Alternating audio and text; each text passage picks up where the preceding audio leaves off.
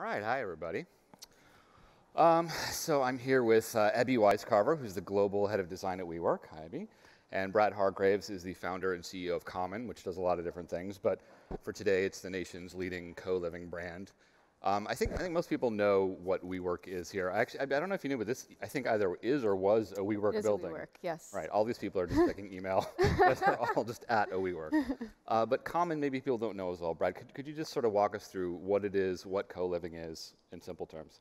Yeah, absolutely. So Common is a residential designer and operator, and we're best known as being the leading co-living brand in the United States. Co-living, for those folks who are unfamiliar, it's basically roommates done better. So about 25 million Americans live with someone they're not related to, mostly roommates. And we started in 2015 to create housing specifically designed and operated with roommates in mind. And today we operate around 8,000 apartment units and have around 22,000 under development in the US, Canada, and Europe. That's big. That's a lot. That's a lot of units. Rolling it back to last year in the spring, we had a meeting right as COVID was getting serious, a business of home, and we were like, what does this mean for our industry? And just candidly, I don't remember which editor it was, or maybe she'll remain nameless, but was just like, co-living is doomed, WeWork is doomed, no one's going to want to share spaces, that's over and done with. Clearly, both of you guys are on stage here today, so that was not the case. What was COVID like for WeWork, in the early days and then as it progressed over the last year?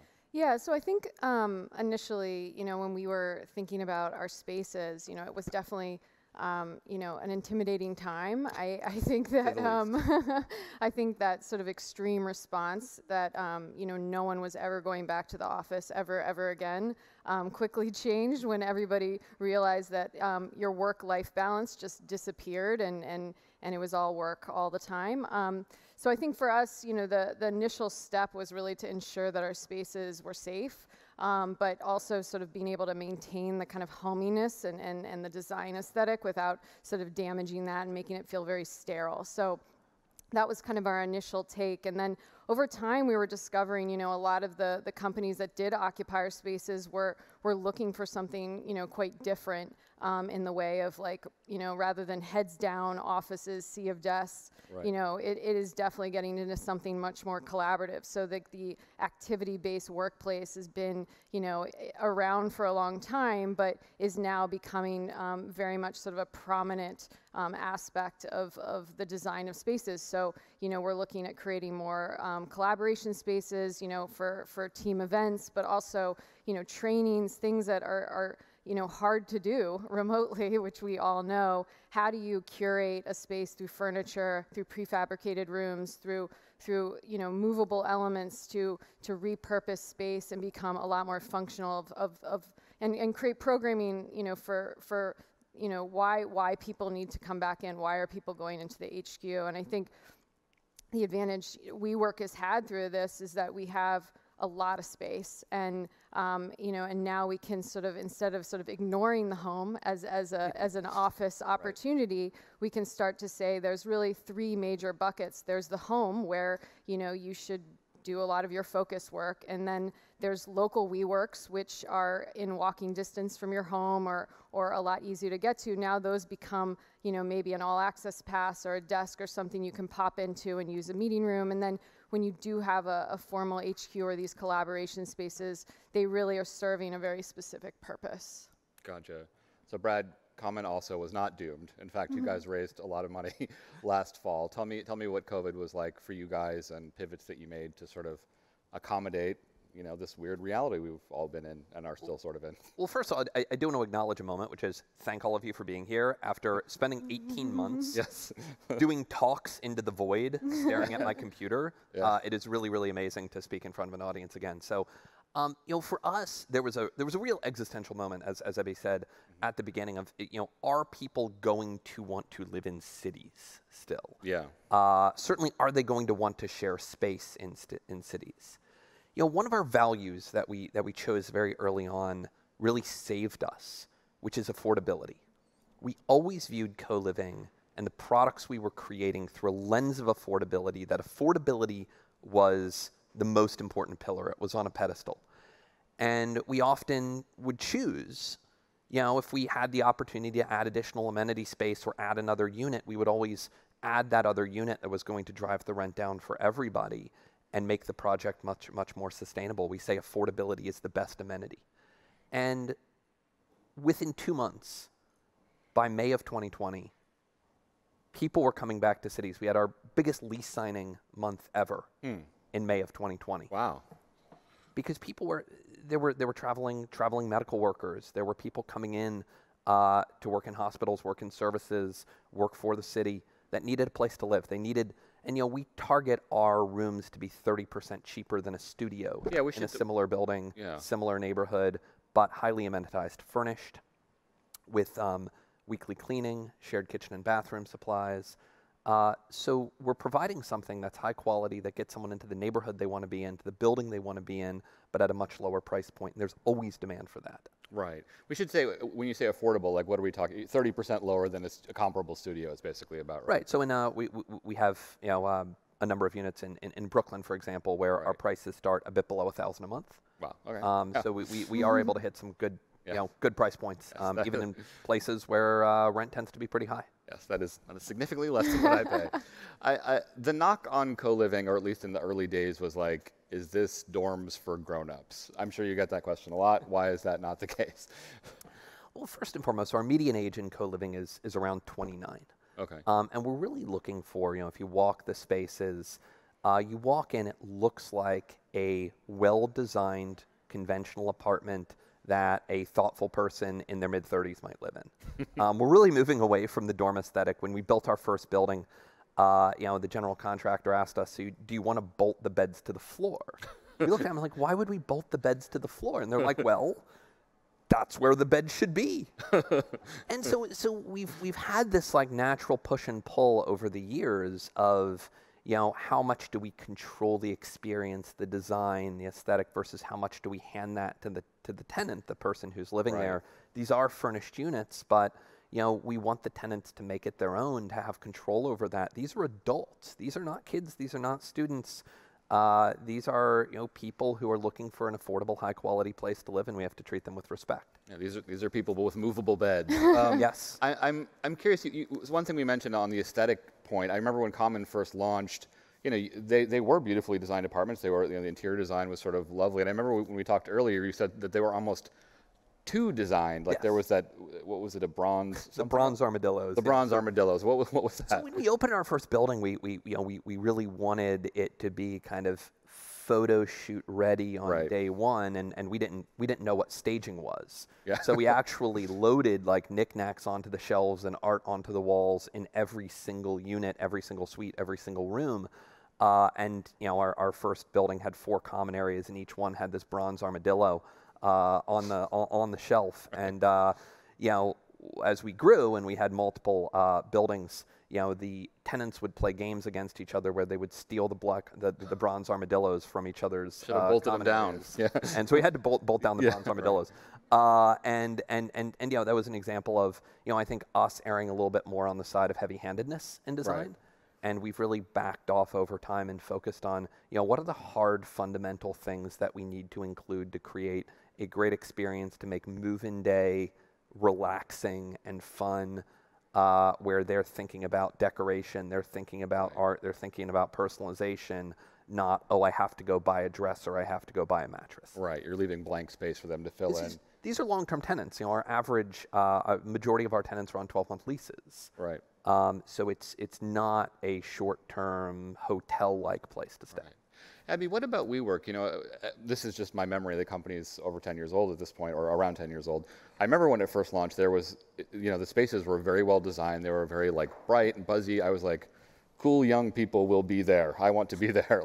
Is that still part of what WeWork is trying to do? Tell me about how the design aesthetic has evolved over the years. Yeah, I mean, I think for one, when we originally started over 10 years ago, we were very focused on kind of small startups, and it was very much about having your office, sharing that space with others. And as we've evolved over time, we're very much now targeting larger member segments. So, much larger members that are not just looking at one office, but they're actually looking to distribute their entire portfolio over WeWork. And so when we think about our design aesthetic, I think we have grown up a little bit. And I think, more importantly, like we've sort of focused our energy also on making sure the quality of our spaces, the performance of our spaces is improved. We think a bit more about, privacy. I think in the original days, like, Miguel had thought, the glass partitions, really sort of creating that level of transparency. Right. You see your neighbor, you'd see your neighbor in the lounge, you couldn't avoid them, you had to strike up conversation. And, I think now that we're moving into much larger companies that need that level of privacy, they need, the proper video conferencing in their meeting rooms. Acoustics are important, ergonomics are important. So I think the important thing for us is to remain light and airy, but put that layer of sophistication and do it through furnishings and do it through, improving the overall performance of the space. Right, like when you first started, it was startups, and now it's like major corporations. They don't care quite as much about a cool neon sign. They're like, is this chair comfortable? Exactly, and I think as we're looking now, when we think about what's happened through COVID, is thinking even more about like that level of flexibility. Like, how can we be, how can we create a very similar experience in all of our WeWorks, and we have that hospitality layer as well, and create that consistency, but also be able to provide the actual office space that each of these company needs. And and a couple examples, Coinbase has left their HQs entirely and committed to us in all access membership. So they just want to make sure their employees have a place to go. Whereas, on another, a company called Duolingo is actually done a combination where they have sort of dedicated space with us, but also leveraging the all access. So you start to see like we're able to adapt and curate our offering for those members and grow and change over time, but the sort of aesthetic and the vibe can always sort of stay the same. Yeah, gotcha. It's interesting. Wellness is obviously a buzzy topic in design. I'm sure literally everyone on stage today will say the word wellness. You mentioned that it's important to you in designing new spaces to focus on wellness. I'm curious, in your mind, what actually does make a difference, and what's window dressing? Like, great, there's the wellness room. Yeah. What makes a difference? Yeah. How do you study what makes a difference too? I think, it's interesting because I think right now, we've talked a lot about, I've been on a couple of panels where we talked about like company culture and really sort of what people are after. And I think obviously being able to meet your employees where they are and where they're comfortable is extremely important, but also to be able to ensure that, another big topic is inclusion and making sure that every space is able to accommodate the needs of our members. So whether that's a mother's room or whether that's a non-binary bathroom, or being able to ensure that we have spaces that meet everyone's needs. And when it comes to wellness spaces, we do have prayer rooms, we do have wellness spaces, and what we're able to do through our community team is really activate those. So now it's not just window dressing, it actually becomes something that we are facilitating and encouraging and pushing sort of events and making sure. And we actually, even just our outdoor spaces have been a huge sort of asset to us, in the time of COVID to really facilitate outdoor events and be able to, get people back in a safe and comfortable way. So Brad, does Common care about wellness, or is that, tell us about that? Yeah, absolutely. So from our vantage point, it's really about the feedback loop of design. So we're fairly unique in what we do in that we're a vertically integrated design firm. We have about 20 architects and interior designers on staff and property management company. Now, in most of the multifamily world, those are two separate planets. Right. You have interior architecture, interior design that is involved when a building is getting built, and then it gets delivered, it gets handed over to the property manager, and there's no feedback loop that goes from leasing, operations, renewal rates, back into the design of the next building. If anyone does that, some developers, but they don't have the breadth of data sets that management companies do. Right. So one of the ways we set Common up is as a vertically integrated, not developer, those are our clients, but as an operator, a manager, and a designer. So really what we're looking at are, some of the big things like what amenity spaces get used, how do those spaces get used, when during the day do they get used, but also some really wonky things that are very important. I mean, how many gallons of hot water do you need per tenant in a shared space? Right. What do How you many actually need to put in a kitchenette to make a great experience for, say, a hotel conversion? We're doing a lot of conversions right now from hospitality to residential. So all of these little long tail things that really make the space not just beautiful and not just look great in the leasing photos, but also work really well where someone wants to stay there for the long term. No, and I think that's such a great point, especially because in the commercial design world, as you said, there often is this like split. It's like, great, here's your building, I'll see you, in 10 years or whatever. Totally. In residential design, a lot of residential designers have really long-term relationships with their clients, and they do get a lot of feedback. I think it makes them much more attuned to what works and what doesn't. We're going to open up for questions in a few minutes. I think the microphones are going to be set up in these aisles here. But before we get there, I'm curious, this idea of the shared economy, it might be a buzzword, I don't know, but when both of your companies first launched, I do think there was rhetoric, maybe it was just us bad people in the media blowing it up, but there was this sense of, oh, WeWork is all about people, everybody together in this community, like in a kind of utopia, working together and starting startups together, and there was a little bit of that around Common too. It's like everybody's collaborating and stuff, and it seems like a lot of what you guys are talking about now is like, this is practical, like this works. I mean, is that a fair assessment of kind of where we are in the shared economy? Yeah, I mean, I think, what's interesting is that I feel like this idea of shared economy is almost expanded in a different direction, maybe less about, I still think community matters and bringing people together matters, but what we're seeing is we actually have gotten a lot of interest from landlords around sort of in a product we're calling asset light, but where they're looking to actually take their empty spaces and convert them into co-working or shared office, and now tucking it under our platform. So and now we're sort of like building these management agreements and sort of expanding the sort of shared economy and partnering up with companies or landlords that we may not have prior. So and I do think it's very much about being practical at this point and making sure people feel genuinely comfortable in their space, and because I think we've all sort of hit this very low level of feeling unsafe and being able to address that first. But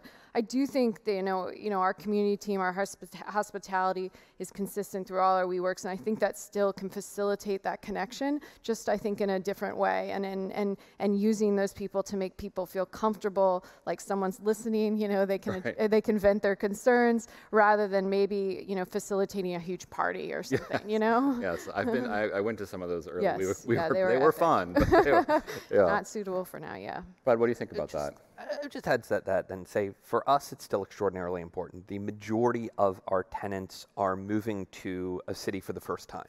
Mm-hmm. And many of them are looking for a community, they're looking for a network, they're looking for, at a minimum, a friendly place to move. But nobody signs up for community in the abstract. Nobody says like, yes, I want community. Yes, yeah. I'll take one. They sign up or lean into specific communities. Right. And so the two directions we're taking with that is, one, thinking about community as a retention tool, which is incredibly important. People, in our view, come for the affordability, they come for the convenience, they stay for the community because they find a friend group they like. And that fundamentally is about interest matching. It's about, hey, here are 5 people in the building who are interested in running. You can do a running club every Saturday morning. We're not arranging that. The tenants are arranging that. Mm-hmm. It's also about creating niche brands, even brands that may never get that big, that are serving very, very specific audiences. So a year ago, we launched a brand called Millie, which is focused on families and the needs of families. I have 2 young kids myself. We raised them here in New York City. And we love getting to know other families, going to the playground together, sharing some of the trials and travails of raising young kids in an urban center. And so we now have opened 4 Millie buildings in the past year. They've done incredibly well, kept at 100% occupancy.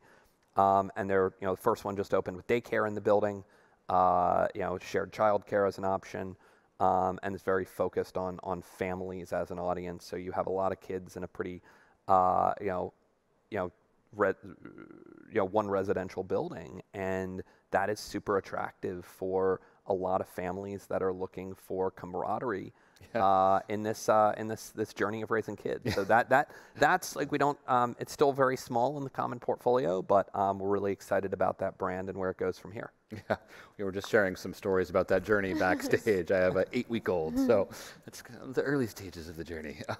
Really quickly, we're going to take questions in a second, but what's next for WeWork? What's the big thing that you guys are working on now, or what's the big challenge that you're working on right now? Yeah, so I think, I'd mention this asset light. I think, that's a big next step. I think also, just moving more and more into flexibility. We've partnered up with Steelcase and really sort of thinking about, how can we leverage prefab rooms, demountable partitions? How can we sort of become even, expanding this sort of activity-based workplace, and I think also, introducing some new technologies. I mean, we've partnered with a company called ARCT for hologram technology, where you're able to kind of zoom in from virtually through if you're in London and you have an audience like this, we could pull someone in through this hologram sort of technology, and and also amenities. I mean, I think we're thinking about, I mean, similarly, you talk about childcare, but how can you bring more and more amenities back into your space, like whether it's food delivery or picking up your laundry, or any of these services, so that when you're going into your office, you have these amenities that can make your life easier, and you're sort of engaging in less sort of activity outside of that space, and really sort of promotes convenience. So that's definitely sort of where we're headed. Brad, what's next for Common? For us, we've gone through pretty tremendous growth. We've tripled our units under management over the past year. We've also increasingly begun managing a mix of co-living and conventional units. And one of the reasons is we see co-living as, within a given building, a great opportunity for people to get into the building. Within 2 years, they often want to move into a studio, a private apartment. They get a significant other. They want to get a pet. They earn a little bit more money. So not pushing back against that, but actually managing more mixed buildings. We're a management company, as I mentioned, so we work with a wide swath of large local, regional, and institutional developers and owners. So we've really kind of continued to add to that client roster and work with a wider swath of buildings, both under the Common brand as well as 2 other brands that we've launched over the past 18 months. Millie, which I mentioned, focused on families, and Noah, which is focused on workforce housing. Oh, okay. And that's actually the fastest growing segment of our business today. Oh, interesting. Do we have any questions from the audience? There's a microphone right there. Oh, we can also just, I'll do the microphone first, sorry. Say your name and your company, by the way, if you wouldn't mind. Thank you. My name is Nicole. I work at Compass. I was curious if either WeWork or Common is thinking about innovation in terms of materials, that are antibacterial, et cetera, given that the durability required in residential and commercial real estate, such as yours. If anyone didn't hear that, the question was about materials innovation, if you guys are working on that. Maybe, Abby, you want to start? Sure. Yeah, no, I mean, we've definitely been exploring. I mean, we work with sort of all the top furniture companies, and, always thinking about how to make our spaces safer and what's easier to clean. I mean, certainly durability is always been an issue, so, and ergonomics certainly an issue, but, definitely thinking about the surfaces that we put, beyond just furniture, but throughout the space, on countertops and on walls, and thinking about, how can we, make these, a little bit easier to clean and certainly sort of safer going forward, for sure. Yeah, we're always, I mean, that's often done with our partners. We work with some great partners, great vendors on the supply side to build out our spaces. So we're always looking for innovation, for new things. We like to be on the cutting edge of that. I'm curious if there are any like specific materials or learnings that you guys could share. Is there anything that jumps out at you? Don't use this kind of, just a little pro tip for the audience if anything jumps out at you, Abby, in particular. Yeah, I mean, I guess, you know, I've mentioned Steelcase a few times, but, you know, what's exciting about our partnership with them is you know, they sort of have their own lab where they're exploring. Yeah. So, you know, I think what we've discovered in all of this is you know, being able to partner up with the brains of certain companies and you know, really think about how we can leverage the things that they've already learned. And quite honestly, I think that you know, a lot of this innovation has been happening over time. I just think COVID has made it all the more important to actually get into the market, because oftentimes these elements are a bit more expensive. But certainly, you know, we are working closely with them to transform, especially a lot of our office furniture. I think that is really where we're sort of doubling down right now. Yeah, it's not so much a materials answer specifically, but we're really interested in basically furniture that can increase density and utilization of space. Mm-hmm. So what Ori is doing is super interesting. Mechanized walls. Mm-hmm. What Room is doing on the office side, I think, is very interesting. Creating effectively modular spaces. You know, we've been really forced into running working space. You know, we're never going to be a co-working operator. I said that for a long time, except now everyone is working out of their home, which is our spaces. So facilitating that through basically innovation and design is incredibly important for us. Yeah, the modular thing is, I think, is going to grow a lot in the years to come. Sorry, was there another question? Or? No, this is a question for Brad from one of our virtual audience members. They're curious what the shortest lease someone can rent, and given the Delta variant, will this change anything dealing with shared spaces? Yeah, so the shortest lease term we offer right now is 3 months. We do work with some short-term rental operators to offer shorter spaces, but we've really seen anything shorter than 3 months is a very, you get a really hotel-like environment, people coming and going. And look, we've been dealing with COVID for the last 18 months. The majority of our employees are essential workers. We ramped up cleaning. We've been very focused on ventilation in our spaces as well. None of that has changed. And, you know, for us, it's really about continuing to provide the fundamentals of affordability, of convenience, regardless of what the situation is. And we still see demand for, you know, a lot of our audience would be living with roommates one way or the other, and we're giving them a way to do that in a more reliable way. Awesome, thank you. I think we have time for one more quick question. I saw somebody. Oh, hi. There you go. Sorry. Hi. My name is Erica. I work for myself, but I kind of have a hot topic question for you guys. But I guess I'm just curious what your response is to the criticism of these shared economy co-working spaces that are actually kind of glorified real estate companies. Because in my mind, I'm a bit concerned that the only people that profit are the landlords, which is already an incredibly sensitive, exploitive issue in New York, especially with the pandemic. Yeah, I mean, I'd say a lot more people benefit than the landlords. I mean, you know, consider a small company of one, you know, the fact that you're able to take a desk or take an office in a space and actually be able to succeed there. And you know, I think an example of you know, what WeWork has been a huge asset is, you know, a great example is like a lawyer on a floor ends up serving the entire floor. You know, and that would never happen without that opportunity. You know, I think with our landlords, I mean, in our case, you know, we're very much sort of ensuring that, you know, we're building these partnerships, but I do think others benefit outside of just the landlords for sure.